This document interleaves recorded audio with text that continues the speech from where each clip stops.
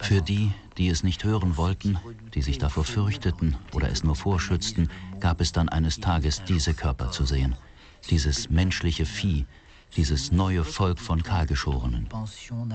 Wir hatten geglaubt, nie mehr solch furchtbare Blicke aushalten zu müssen. Aber sie waren wieder da, wieder in Europa. Wie konnte man angesichts dieser Bilder, angesichts dieses Entronnenen, der glaubte Durst zu haben und den der Durst vor unseren Augen umbringt, noch an Faschismus zweifeln?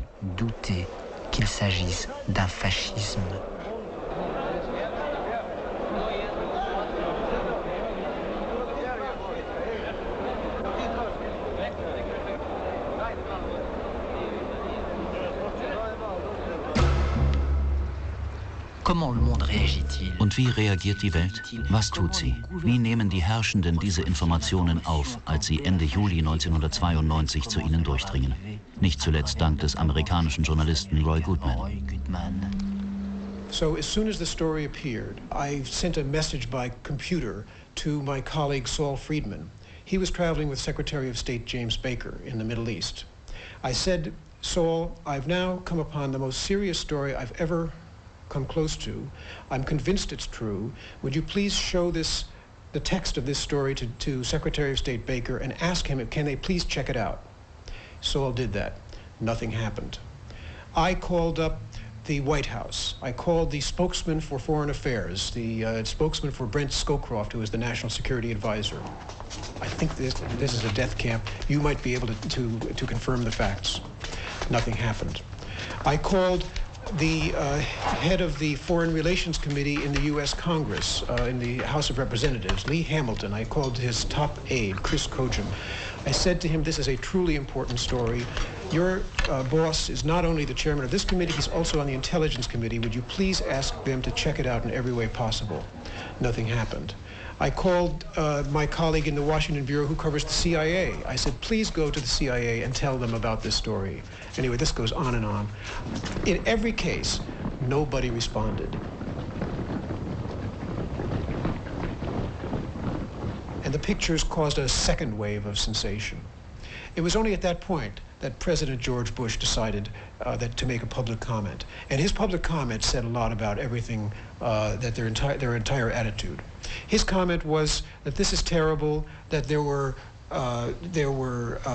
blame on all sides, that there was blame enough to go around, that there was a long history of enmity in the former Yugoslavia, and therefore this was something that the United States really didn't care about. He said the Red Cross should be given access to the camps. He didn't ask for the camps to be closed down. He didn't ask for all the prisoners to be freed. What he said was, let the Red Cross in, feed them, and if they're going to be killed, have them killed far from the cameras. Noch ungeheuerlicher die Aussage von George Kenney, ein hoher Beamter im State Department, der anhand von Gutmans Informationen sofort Präsident Bush alarmierte. One point after Roy Gutman's stories came out, I prepared a report for the president.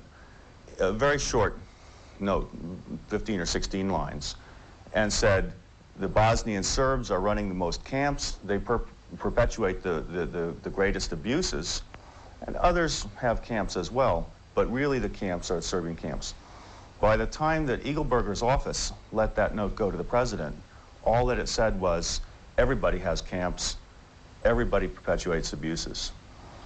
And I thought that was an incredible act of censorship for the State Department, because they were not even telling the president what they knew. The atmosphere within the department was completely corrupted. We understood that our job was not to get involved. At one point, Eagleberger came back from the meeting at the White House to the State Department and said, in effect, between the lines, you are not going to get involved substantively. If you want to have diplomatic talks, if you want to pretend to do something, that's fine. And we have to do that, in fact, to show that America is doing something. But by whatever we do, don't take on any real responsibilities. Let the Europeans handle it, let somebody else take the blame, but we will stay out of this problem.